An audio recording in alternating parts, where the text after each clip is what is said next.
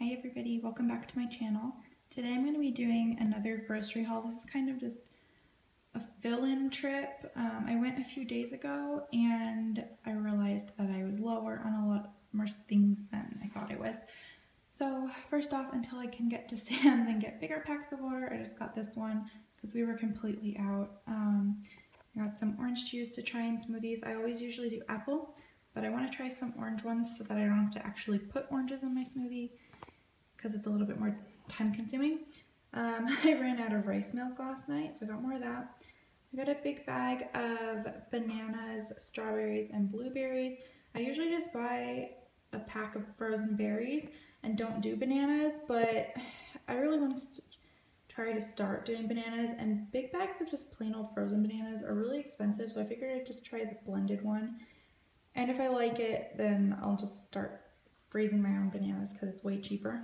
I realized that these avocado packs do not go as far as real avocados do, so I needed to get another one of these because I was completely out 2 days in. I got a couple more limes just in case and some more cilantro. I have everything else to make guacamole, but I didn't have any more cilantro, and I put way too many limes in everything, so I needed more. I wanted to try this plant protein powder to put in my smoothies. I'm really bad about getting enough protein in my diet, especially because I don't really eat meat.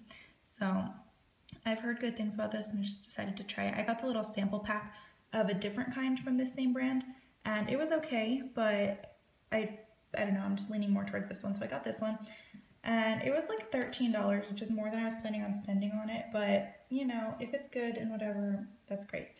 This was completely an impulse purchase. I've been wanting to try to make like cauliflower into, you know, like quote unquote mashed potatoes here. So this was already pre-made and it's ranch flavored, and I love everything ranch flavored, so I thought I'd try it and see if I liked it. I needed more cheddar cheese soup cans for my mac and cheese. I ran out of my extras, so I stocked up on those. Same with pasta, I'm almost out.